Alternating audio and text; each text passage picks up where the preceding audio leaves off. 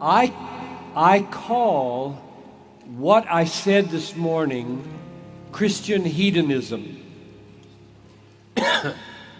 Christian hedonism. Some people pronounce it hedonism. Now, I know that the word hedonism has a very negative connotation for most people, which it probably should, because it refers to things like worldliness, sensuality, selfishness, egotism. And I don't mean any of those things when I use the word. When I put Christian on the front of it, I want it to be transformed. So years and years ago, when I was considering, do I want to call this message Christian hedonism, I looked up the word hedonism in my high school dictionary, basic dictionary. And the first definition was a life devoted to pleasure. And I thought, that's exactly what I mean.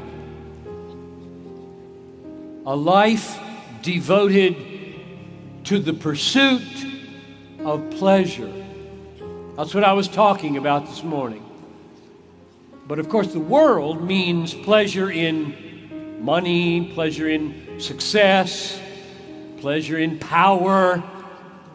And when I put the word Christian on the front of it, I mean pleasure in God, according to Psalm 16:11. In your presence is fullness of joy, at your right hand are pleasures forevermore.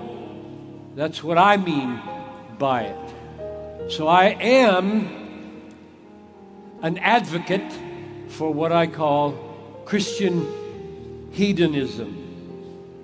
And the reason I am emphasizing it here in this conference is because the theme of the conference, I was told in a word, would be holiness, or Philippians chapter 2, verses 15, where we are to shine like lights in the world and be blameless children of God in a crooked and perverse generation.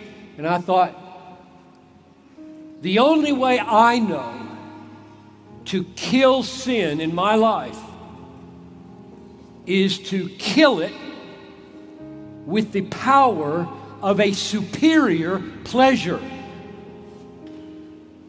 That's my understanding of sanctification. It won't do any good just to say to people, stop sinning. That won't work. The reason I sin, the reason you sin, is because it feels good to sin. Nobody sins out of duty. Nobody gets up in the morning and says, it is my obligation to sin today. Nobody does that. The reason we sin is because it's pleasurable. It feels good. My life will be happier if I sin. Now, how are you gonna conquer that? Tell people happiness doesn't matter? Of course it matters. It's all over the Bible. So the reason I'm talking about it is because this conference is about holiness. It's about being bright and distinct and radical Christian people in a pagan culture like yours and mine. And I believe the key is to be so miraculously transformed by God into the kind of people who find more pleasure in God than we do in sin, that we get victory over the sin in our lives. Let's go back 73 years. So I was born into a family, Bill and Ruth Piper, my parents. My father was an evangelist. My mother was a homemaker. I have one older sister. It was a sweet, happy, godly Christian home. And I had nothing to do with that. Isn't that amazing? That was total grace. I think my father was the happiest man I've ever known, which is an amazing statement. And my mother was joyfully supportive as he traveled all over the United States, preaching the gospel, leading people out of darkness into light. And I admired my father my whole life. He's in heaven today. And I never once resented my father's travels. He was at home maybe 1/3 of my growing up life. And the rest of the time he was on the road preaching. And I never resented that. And I think probably the reason I didn't resent it is because my mother didn't resent it. If my mother had been angry, I probably would have been angry. My mother loved my father. She loved his ministry. She supported it with all her heart. And so I cannot deny that one of the huge reasons I'm talking about joy 70 years later is because my father was the most joyful man I've ever known. And he loved God with all of his heart. There was a second impulse in the home. So this joy was pervasive, right? I mean, can you imagine having parents and you're a child sitting in the back seat of the car and you're going on a vacation and your parents are in the front seat of the car singing to Jesus, singing in the car. What a privilege. So the other emphasis was both my father and my mother would write letters to me while I was in college, seminary, graduate school over in Germany. And the end of their letters, they would write very often, Johnny, never forget, whether you eat or whether you drink, do all to the glory of God. 1 Corinthians 10:31. Well, when I left home at age 18 to go to university and study literature, these two forces, I want to be happy. My parents are happy. I want to be happy. And I want to glorify God because the Bible says I should. And I could not, at that time, put the two together. I didn't know how they fit. I wasn't sure whether it was completely right to want to be happy. I mean, happiness was okay if it kind of snuck up on you. But should you pursue it? Should you want it?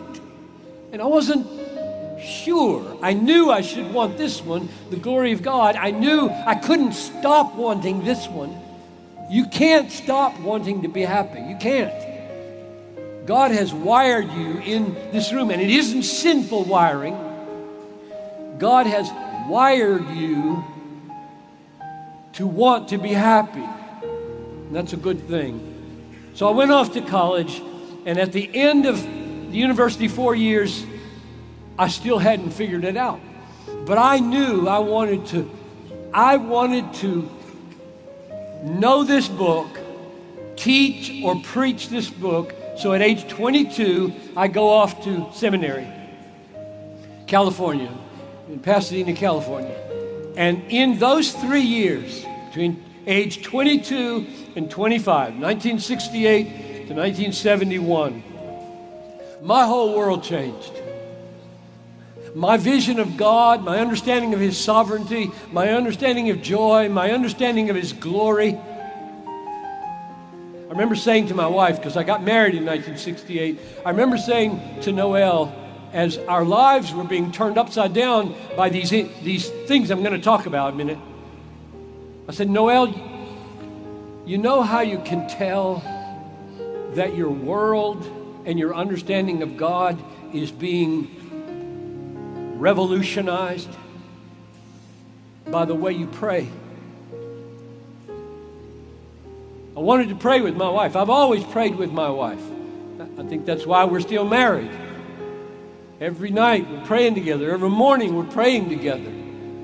But oh, how differently I was praying in those days. I mean, hallowed be thy name was not a wasted phrase anymore. The number one request of every prayer: make your name great. Make your name great in this world. Hallowed be your name. So 3 influences came into my life: Daniel Fuller, C.S. Lewis, Jonathan Edwards. Daniel Fuller, you don't know him. He was a professor of mine. C.S. Lewis, you may know, the British writer, Christian writer. He died on the very same day that John F. Kennedy died. And Jonathan Edwards was an 18th century preacher in America. And those influences were gigantic. And let me just try to explain how they were. I was standing in a bookstore on Colorado Avenue in Pasadena, California, in the fall of 1968, Vroman's bookstore, at a used book table. And I picked up a little blue book, about that big, about 60 pages, called The Weight of Glory by C.S. Lewis. And I've said often, books don't change people, paragraphs change people. And this one changed me. So I opened up the first page and read this. The New Testament has lots to say about self-denial, but not about self-denial as an end in itself. We are told to deny ourselves and take up our crosses in order that we may follow Christ. And nearly every description that we find gives us appeals to our desire. That's what I tried to explain this morning when I was talking about self-denial. And then he adds this: if there lurks in most modern minds the notion that to desire our own good and earnestly hope for it is a bad thing, and that was me. I feared that wanting my good, my happiness, my pleasure, I feared that's a bad thing. I shouldn't feel this. And he's saying, if there lurks that thought in my mind, I submit this notion has crept in from Immanuel Kant and the Stoics and is no part of the Christian faith. Well, he had my attention, because he was saying the desire to be happy is not a bad desire. And those who say it's a bad desire are being influenced by the Stoics, not by the Bible. And then he kept going like this. Indeed, if we consider the unblushing promises of reward and the staggering nature of the rewards promised in the Gospels, it would seem that our Lord finds our desires not too strong, but too weak. I had never heard anybody say that. John Piper, your problem in the Christian life, your problem is not that your desires are too strong, but your desires are too weak. I couldn't believe anybody was saying that, because I had felt for years my problem is I want to be happy so bad, it must be a bad desire. And he's saying, no, that's not your problem. Your problem is you are settling for way too little. And he finishes it with this amazing sentence that I've never forgotten. We are half-hearted creatures, fooling around with drink and sex and ambition when infinite joy is offered us. Like an ignorant child who wants to go on making mud pies in the slum because he cannot imagine what is meant by an offer of the holiday at the sea. We are far too easily pleased. So here's the C.S. Lewis diagnosis of Holland.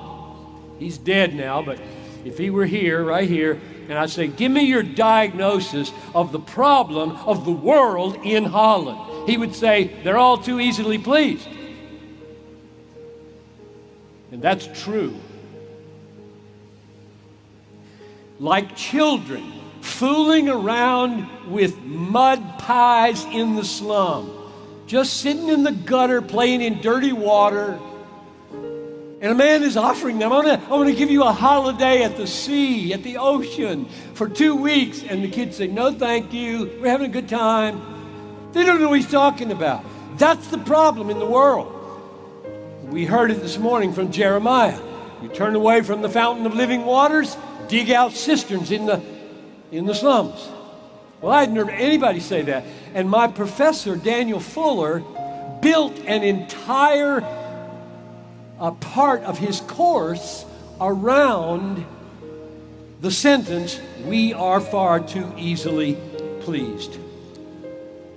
Well, 2 more steps. What about the glory of God? What about praising God? Here's what Lewis said that blew me away. This is in his book, Reflection on the Psalms. The most obvious fact about praise, whether of God or anything, strangely escaped me. I thought of it in terms of compliment or approval or giving of honor. I had never noticed that all enjoyment spontaneously overflows in praise. The world rings with praise. Lovers praising their mistresses, readers praising their favorite poet, walkers praising the countryside, players praising their favorite game, praise of weather, wines, dishes, actors, motors, horses. I had not noticed that just as men spontaneously praise what they value, so they spontaneously urge others to join them in praising it. Isn't she lovely? Wasn't it glorious? Don't you think that magnificent? The psalmists, in telling everyone else to praise God, are doing what all men do when they speak of what they value, what they care about. I think we delight what we enjoy because the praise not merely expresses but completes the enjoyment. It is its appointed consummation. So here's what that did to me. God is not an egomaniac when He commands you to praise Him. If I commanded you to praise me, I would be sick, evil. When God commands you to praise Him, He's being loving. And Lewis gave me the answer to how that can be, because he said, if God is supremely enjoyable, and you are enjoying His beauty, His excellence, His worth, His power, His wisdom, His grace, if you're enjoying Him and He commands you to give expression to that enjoyment, that praise is bringing the joy to completion, to consummation. And therefore He's loving you. He's wanting you to complete your joy, because He's the only place where it can be found. That was revolutionary for me to think of praise that way. The consummation of your joy in God. But that wasn't the essence of the matter. The essence, which is what I ended with this morning, is that God is most glorified, most praised in you when you are most satisfied in Him. So praising is the consummation of joy. It's the completion of joy, but joy is the essence of praising. The way I like to say it in English, because it sounds so good, is prizing is the essence of praising. You prize something, you value it. you are satisfied with it, and that is the heart and the essence of praising. Otherwise, praising is hypocritical. This people honors me with their lips, but their heart is far from me. They don't prize me. They're just singing songs on Sunday morning because that's what you're supposed to do.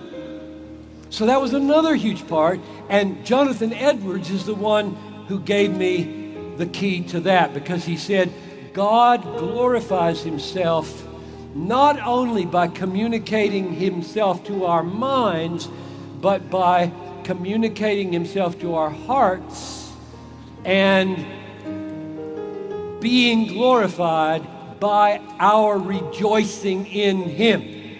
And I thought, I've never heard anybody say that. So all this has happened. In these 3 years, these thoughts, these discoveries were happening, and I've just never been the same since those 3 years. So let me end with just one more illustration. So the last argument this morning was that God is most glorified in you when you're most satisfied in him. So the glory of God depends upon your pursuing pleasure in God. It's the essence of it. The argument just before that was love. You can't love people if you don't pursue your joy in God, because loving people is the overflow of joy in God that meets the needs of others. So let me end like this. That was the last piece that I couldn't figure out. I saw that God is glorified when I'm satisfied in him. Like my wife receiving, I want to be with you, Noel. That honors her. I want to be with you, God. You make me glad more than anybody. God is honored when I say that and feel that. I could not for the life of me figure out how that vertical satisfaction made me a loving person horizontally. Okay. And I knew that there were other religions that had pictures of people sitting with their arms folded and their legs crossed under a tree, experiencing a kind of karma, and just let the world go to hell. Who cares? I'm happy. I'm happy in God. I don't care if people are dying or suffering. I knew that couldn't be. That's not the Bible. That cannot be. But what's the link? And so I gave you one answer this morning. Here's my last answer, and I'll be done. Paul was talking to the elders in Acts 20, to the elders of Ephesus.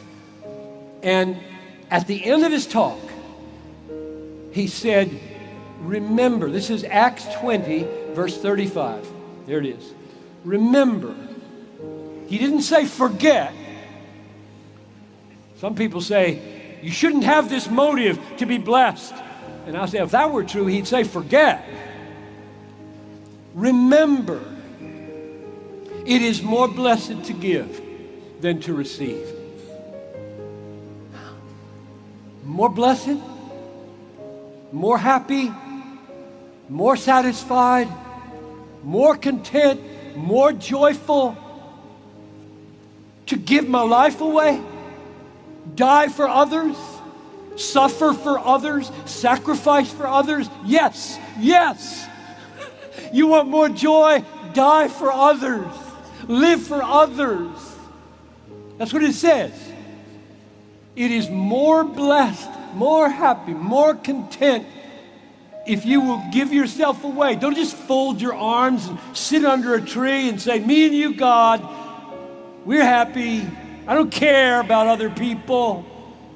You won't be happy, not long. That's not joy in God.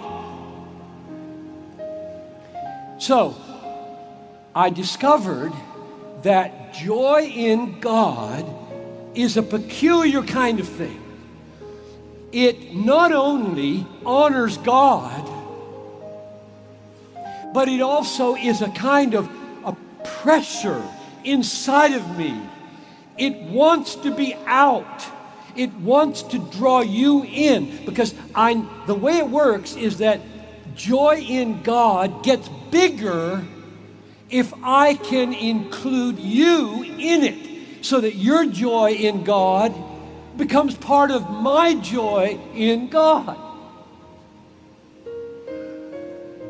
So that's why I came to Holland. I want to be happier. And I look out at you, I don't know but a half a dozen of you. And it would make me very happy. I mean, it is making me happy. I'm very happy right now just to talk to you about these things. But if I heard that God took these few words and drew you in to more joy in God, that caused you to lay down your life for the people in your country who don't know Him, if I heard that a half a dozen of you out of the 5,000 that have been here, my joy would be greater. That's what John said, right? My joy is complete when my children walk in the truth. And you're not my children, but kind of. I mean, some of you are older than I am, but not many. So I don't know if I'll ever see you again on earth. But if God preserves me in faith, and which I think we might sing, we did yesterday, if God preserves me, if He holds me fast, and He works in you to bring you into a deeper, sweeter enjoyment of Himself for the sake of the world and His glory, I will not have come to Holland in vain. Let's pray. Father, that's your work now. I've done all I can do by your strength, and now it's your Spirit. And I pray that understanding would be granted and that heart work would be done by the Spirit to cause Christ to look more attractive, more beautiful, more valuable, more satisfying than anything in this world. I ask this in His great name. Amen. Thank you.